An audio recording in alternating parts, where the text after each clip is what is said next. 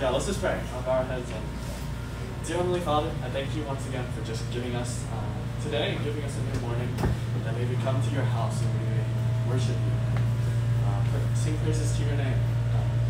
I pray right now that you would help us to really sing these to you, to sing these words, your word, and that your word in these songs may speak and minister into our hearts.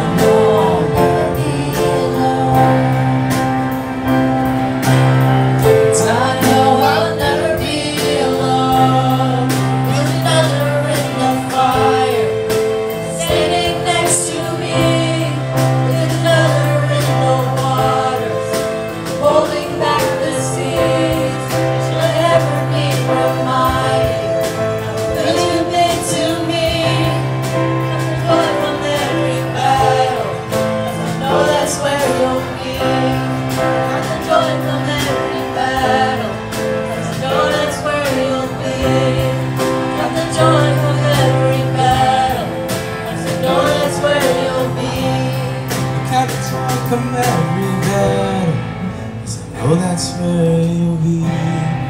Count the joy come every battle, 'cause I know that's where you'll be. So today we're gonna talk about confidence. You know, probably a month and a half ago, and Goodwin called me and then talk about, hey, could you come over and you know, help us out with the sermon and all that stuff. And I was thinking, I'm too old for this, right? I'm saying, but then, you know, the thing that burdened me is your generation, because your generation is so much different with mine.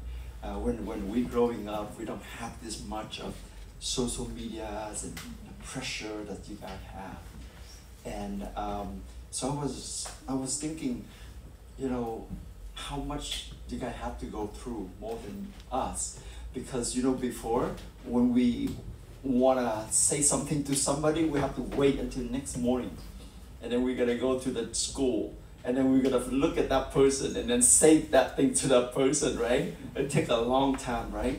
But today you guys just get onto Instagram and say something about somebody, and that's it.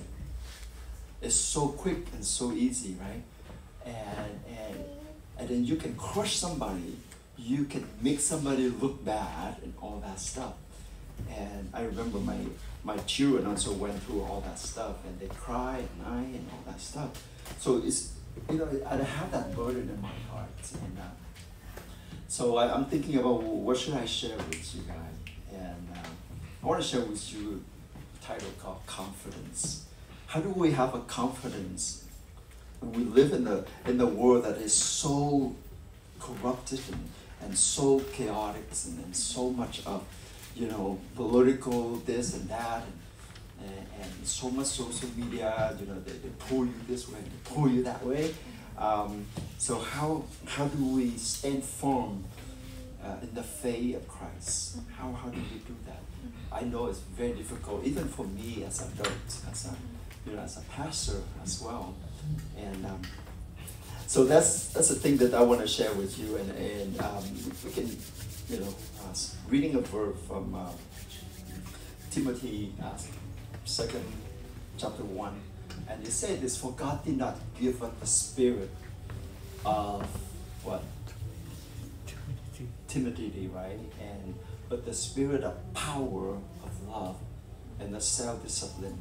Now Timothy is a young pastor, just like you guys, probably a little bit older, and he's scared too, because he's facing a lot of oppositions and a lot of pressure on himself. So Paul, one of his mentor or teachers, you know, write it to him. He wrote this letter to him and tried to encourage him. Don't be scared. Don't be afraid. You in the hand of God. And God did not put you there, you know, for any other reason, but have a strong and have a good influence to the people, and have the power and the love and the self-discipline and all that stuff. And so that's a verse that I want to share with you. How do you and I can have that, the spirit of powers of love and the self-discipline today. So I want to share with you, I think most of you guys know this story, right? The story of the King David. The story of King David and Goliath. You know that story? Anyone of you guys know that story? Yeah, most of you guys. Hey, I know you. Yeah, I think I saw you when you was this little. Jordan. Hey, yeah, his one son, right? Wow, he's so big now. Oh my God, I know your parents when you're not even can see. But anyway, so long ago, you know, the Israelite people, they don't have king. So they didn't have king, and they have this crisis, identity crisis. They don't know who they are. Although it's funny, because although they are the strongest nation in the world at that time, no one can beat them. You know, the Israelites can win any battles because of God. But still they're so scared because they say, God, we don't have a king. So they have this crisis and they just want to be like other nations, right? And today we have the same type of crisis, right? Because we want to be like other people. We want to be, looking this good and looking that good. Thank you. And looking this different or this and that. And we want to be like that. We want to be so cool. We want to be the strongest church, or we want to be like, strongest youth group, or we want to be like the most good-looking person in the world and all that stuff, right? So then we invent Photoshop. So we invent Photoshop so we can look good in the Instagram, right? Oh my goodness. And then we invent, some called like, Fuji films and all that stuff. So that's how we try to, because we have this crisis in ourselves. And the Israelites have no different. They have this crisis. And they wonder, wait a minute, I want to be like that nation. I want to have the king. And then God told them, okay, if you have king, there's a lot of issues. Okay, first of all, he gonna tax you because he have to build the kingdom. So he gonna tax you. He gonna put a lot of restriction on you.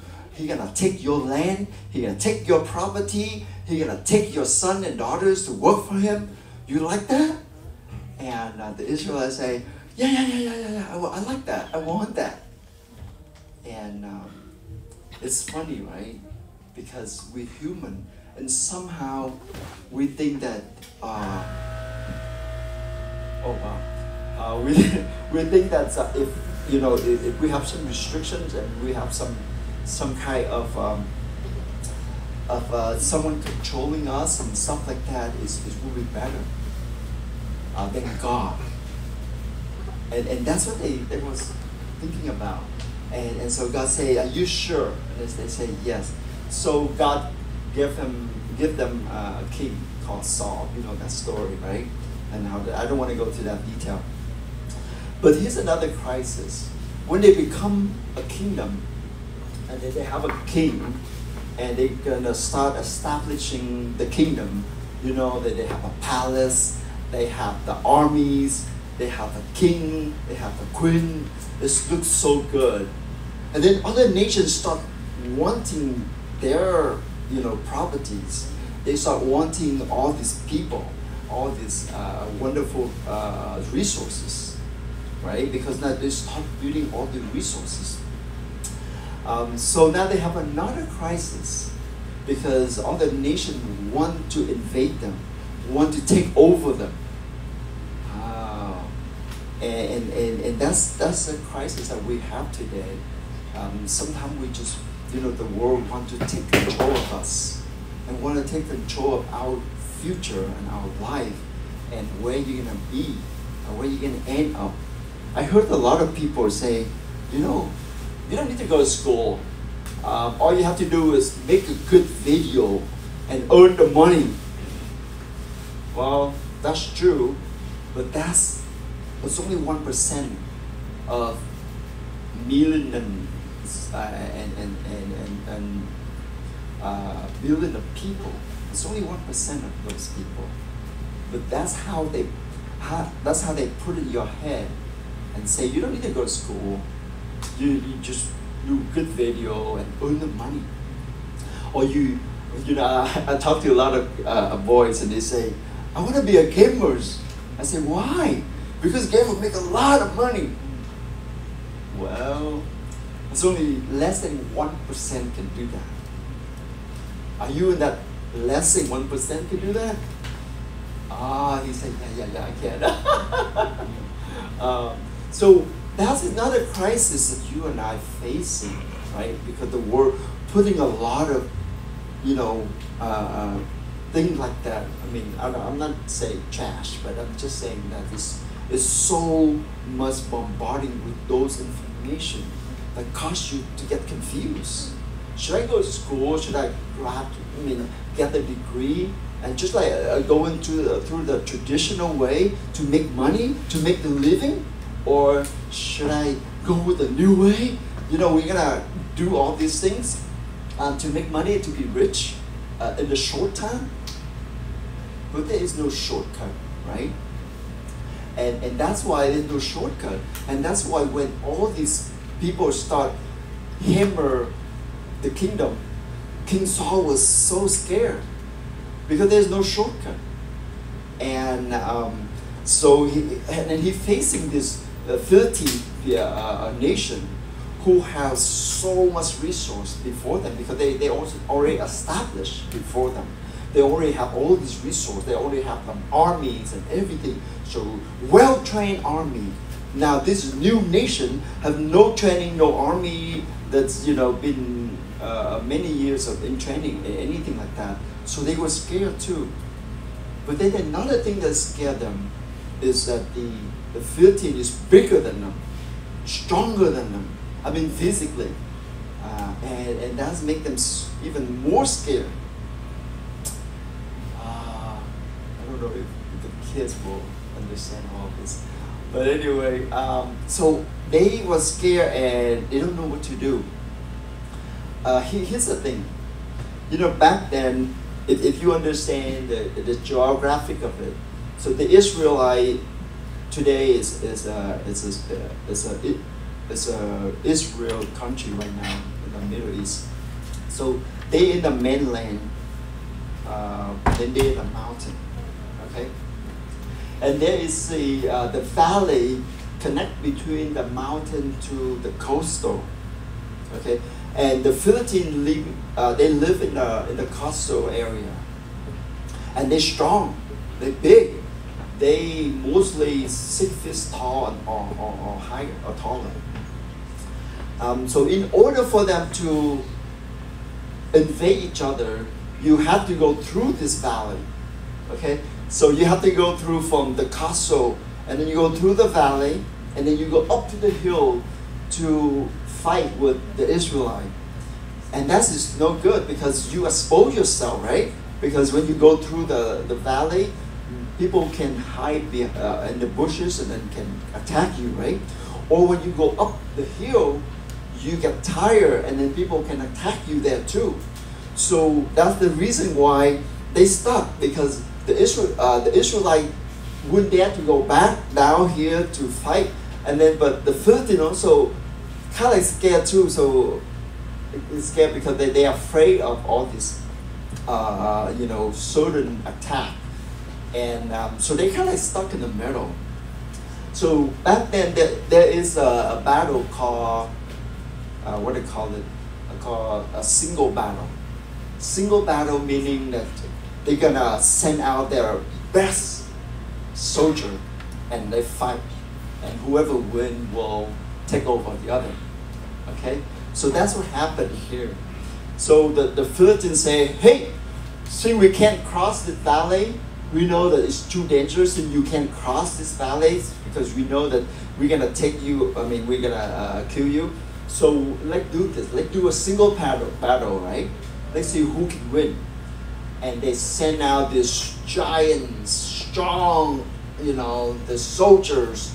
And the Bible say, I don't know, 6 feet 9 or 7 feet tall. And they try to intimidate the Israelites.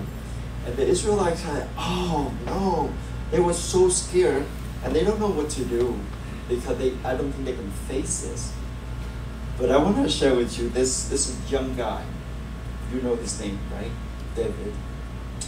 And this David guy, I have to search a lot for these pictures, but this is so cool. And David is not as big as Goliath, but he had this faith and he had this confidence in him. So one day he came out to he brought out all the food to his brothers, and he heard all this news about this giant guy gonna take over the kingdom and all that stuff. And you know what he say, and I love what he say here, and what I want to say to you. And it's so cool. This is what he said. He said, David asked the man standing near him, "What will be done for the man who killed this Philistine and removed this disgrace from Israel? Who is this uncircumcised Philistine that he should defy the army of the living God?" So he was a little guy, and he talked like big guy, and all these, old man and the king and the general was scared, and this little boy is just talking like that. See how much confidence he has? And I look at his life and I go, how does he get all this confidence and be able to stood before the king and say, "Hey king, I can do this. I can fight this guy, big guy." How does he get all that? So I was like, oh man, and then I look and search for his characters and his life and all that stuff. And then I found out, whoa, he'd been a shepherd for a long time. When you are like the youngest kid in the family, you get bullied a lot, right? Your older bully you. So they push you to go to the field a lot and say, go and do this, be a shepherd and shipping all this, helping all the family to keeping all these sheep safe and sound and all that stuff. So during that time, when you are a shepherd, you have to stay with the herd. So you have to stay with the sheep for like days or even weeks and months. Because what happened is, they have a grass field. So when they finish one grass field, they have to bring them to another grass field so you can feed them. So they have to travel from place to place for many days and months and weeks. So that's a very hard job. But another hard job that David had to do is have to protect all these sheep. And he's a little guy, so he had to think about, oh man, I need a way to protect all my sheep. So what he did, he learned how to do this slingshot, right? Because he cannot come so close to the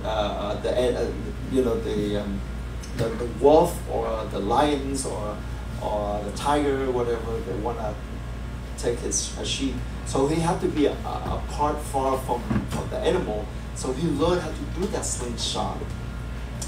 And also he learned how to pray to God, and he learned how to ask God for help, and he learned how to do all these things, right?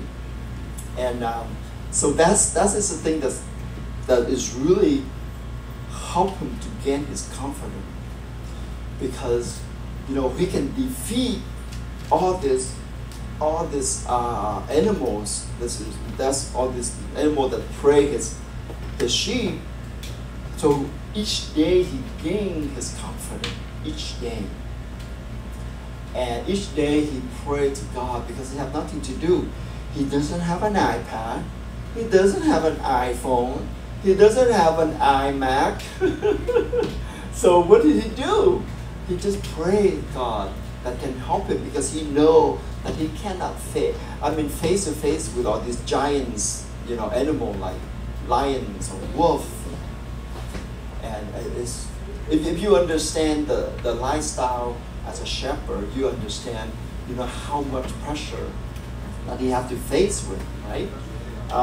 So that is the thing that he been working on, and that's how he built his confidence. Okay, he built so much in his confidence, and so when he saw this, the chaotic sin that he experienced, people are scared, people don't know what to do with these giants and all that stuff. He's not scared, because he dealt with the lions before. He dealt with the wolf.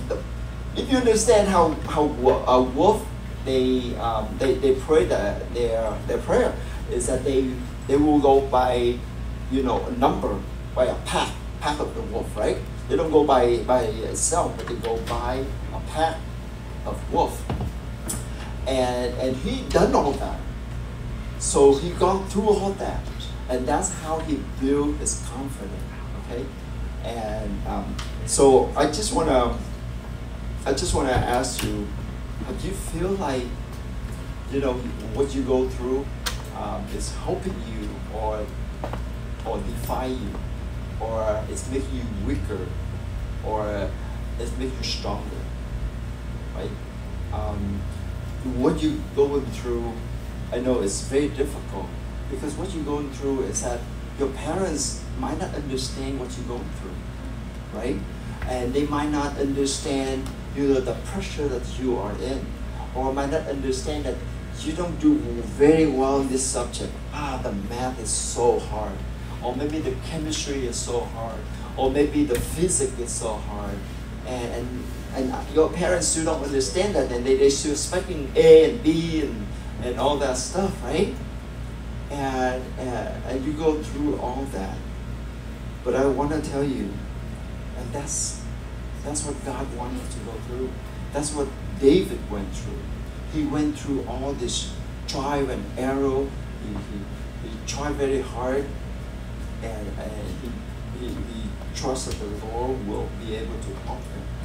And so I want to talk to you a little bit about the confidence. It's really come from, you know, the trust. This is true trust that we always have. First of all, you gotta trust in yourself, right? You gotta trust in yourself that you've done this. You have done this, and you have, you know, all this experience. You can handle all this stuff. But the thing that I want to share with you today is the trust in the Lord. Okay? And let me make it more simple and easy to understand. Trust in the Lord, it's just like you trust in your parents. Who do you think that's, who any of you guys think that your parent will ruin your life? Any of you guys think that your parents will ruin your life?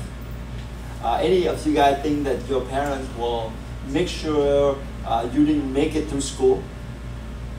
Any of you guys think that your parents are really gonna make sure you don't make it in life? No, right? None of that. So that's what I want you to think about. You know, when you're growing up and you think your parents don't understand you, they against you, or they do anything to you. But that's not true. That's how the world try to give you that impressions. But actually, your parents just love you so much. So that you have to put that trust in them, and trust the process that you're going to go through. The process that David go through as a shepherd, that he trusts that because God used that experience to prepare him for the battle with the giants, right? So whatever the battle or whatever the thing that you experience with your parents, with your brother and sister, and with your friends, is preparing you for the big battle ahead, which is called life. Which is called life. Life is very tough. And that's why your parents, your church, your leaders, they try to prepare you for that battle. Okay? So you have to trust that process and understand that is a process that you and I have to go through. And I just love that process. You know, when I was younger, I didn't understand that process. So I'm kind of like, you know, hating it. Why I have to go through all this, right? But as I get older, I understand every one of us have to go through this process. Let me get another slide up here. I want to share with you a few things about when you don't have a trust. Here's some side that you and I will know that we don't have this trust with our parents, our friends, our brother and sister. You normally gonna avoid a commitment. You don't want to do anything with anybody. You avoid any commitment. The next one is you assume that people doing things to hurt you, right? Next thing is you say, this is what, you isolating yourself. You say, oh man, people don't like me anymore, so I'm gonna isolating myself. And the next thing you think is like, oh God, it's like being overly secretively about yourself, right? And then you pick a fight, and then you start fighting in the internet. You start fighting with other people, and then you go with feeling overprotectives, and you can continue to go, and you can go like reluctant to open up, and you processing all the past hurts that you have. So all this is a feeling, or this is all the thing that, the sign that knowing that you are in the trouble of trust. You don't trust, well, either you don't trust your parents, you don't trust yourself, you don't trust your friends. That's why you're picking all this stuff. You avoid all this stuff. You don't want to do anything. You get angry all the time. You want to isolate yourself. You're overly, thinking about all the people saying all that stuff. Because you don't have that trust, you have that confidence in you. You don't trust that this is a process that I go through, right? And but I want to tell you, the best thing about this story is about the love. That when you develop that love, then you will see it. That's why Apostle Paul taught Timothy how to be confident, because you have this love. Now so I wanna go to the next slide and talking about this. This is very cool. Let's talk about why is a confidence that's related to love. Because what happens is when you love, you will be able to overcome this low self-esteem or identity crisis. Because when you love, you don't care much about what other people think or do to you. Because all you do is you just love. You love yourself first. You love your parents. Whatever your parent did to you, or you understand that they love you, and it's help you to understand that how the process can go. Love will overcome a lot of things. If you read 1 Corinthians chapter 13, you know that love conquers all things. And that's why Paul wanted Timothy to understand. If you wanna overcome your timidity, or you wanna overcome your fear, or you wanna overcome whatever thing that you're scared of, then develop this love. Because when you develop this love, then you understand that these things are not as bad as it's look. Okay, like the thing that your parent done to you, or help you, or try to help you, is not as bad as it look. Because you might look and say, oh, they restrict me to go to the party, they restrict me to this and that. I have to go sleep at 10, 11, or 12 o'clock and all that stuff. But if you look at the love that they want to give you, then you understand that love is for your own good, that the process that you have to go through, that the process that they're going to push you through, right? So that's why, first of all, you got to understand that love. Just give you that confidence. You don't have to fight with your parent. You have to fight with your friend. You have to fight with your sibling anymore. But most of all, I want you to think about self-love. What is self-love? A lot of people think about self-love when they talk about, I gotta buy more clothes for myself, I gotta put more makeup on my face, or I have to buy the wig or whatever to make me look good. No, that's not the self-love that God was talking about. Self-love here, God talking about the inner love that you have, the inner self-love, the spiritual side of the love inside of you, and that's what He's talking about. When you build up that self-love, when you build up that understanding of yourself, you build up understanding of what God called you, and why you born in this family, why you in this church, why you in this and that, and why you in that school, why you have a group of friends like that, and all that stuff. When you understand all that, it's called self-love. Okay? Because if other than that, like you let other people run your life, that's not a self-love. Let the media and social media run your life, that's not a self-love. The self-love is discovering yourself within God. Okay? Discovering whatever God called you, why God put me in there, why God doing all this stuff. You know, I want to tell you a story so you don't go sleep now. But you know, when I first came here, 1981, right? 1981, and I was scared because I didn't speak any English, and they put me into a school, and I had to get right into what they call it, junior year, and I had to take all these courses to graduate from high school, and it's so hard. It's like U.S. history, American literature, and all that stuff in order for me to graduate. I was so scared. But you know, I was so blessed because there is a woman that helped all the immigration children. So she helped me to discover who I am. She said, "You are so blessed. You be here and you start learning English, and then you live in the country that so freely, and it's helped me so much to overcome my fear. Because at that time I was so fearful about my future, about my life, about what I'm gonna do with this U.S. history and you know, American literatures and all that stuff. It's so hard.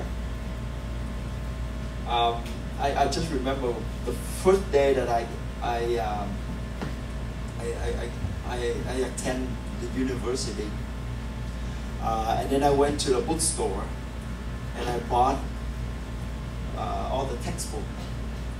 And when I saw the textbook, I was like froze. I just froze because the textbook is about this big, okay? The chemistry book is about this thick. And I can barely understand what it's saying. I said, oh my. And each of pages that I flip through, I'm just keep sweating because I couldn't understand any of it at all.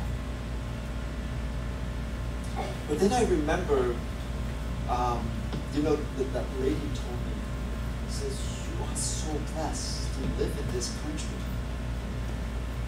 And I keep saying to myself, I'm so blessed. I'm so blessed. I'm going to learn this language. I'm going to learn this no matter what. If I fail, so what? If I'm going to fail, so what? I'm going to learn this English. I'm going to learn this. And that's how I got it.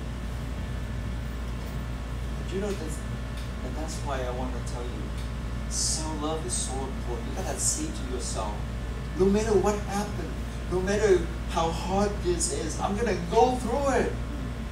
I live in the land that's so free and so good. I live in a household that my parents love me. My parents provide for me everything. Okay, they might not give me, you know, the Tesla, or might not give me the BMW, but I have everything I need. And that's all I need. And that's a confidence, and that's a self-love that you should have. And I love the church that I'm in. Although it might not be the biggest church in the world, or might not have a biggest band in the world, but I have the band. I have the room for my youth group. I have the TV for my youth group, and all that stuff. And just be grateful and thankful, and that's self-love, right?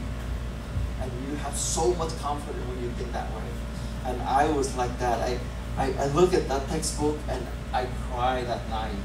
I tried to sleep last night because I couldn't understand any of the page at all. None. I was so scared. But God helped me through that. And I'm very sure that God can help you. But another thing that I want to share with you is what help you when you self-love. But if you stay there and you stop there, you will become selfish person, right? So another confident by loving yourself, but another thing to help your confidence is by helping and loving other people.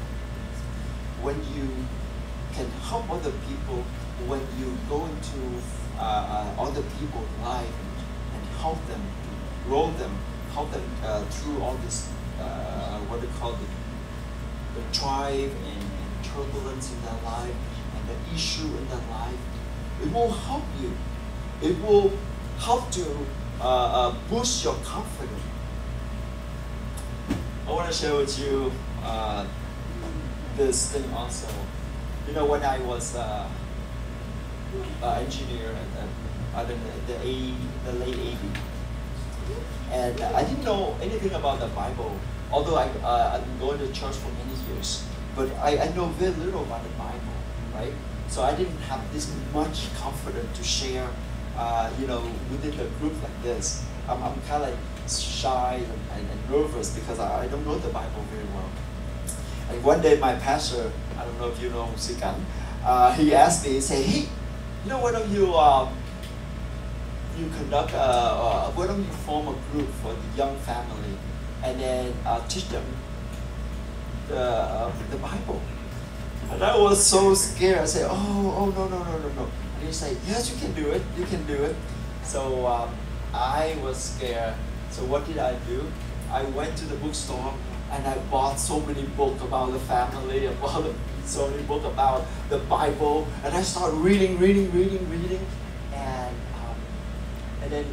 then we formed that what they call it, young family group, and then I start sharing, and I start boosting my confidence.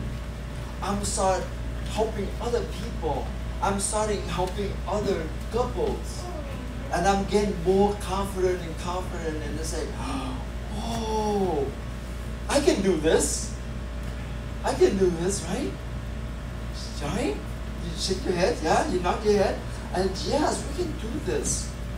So by loving yourself, by serving others, you're gonna get so much confidence in yourself.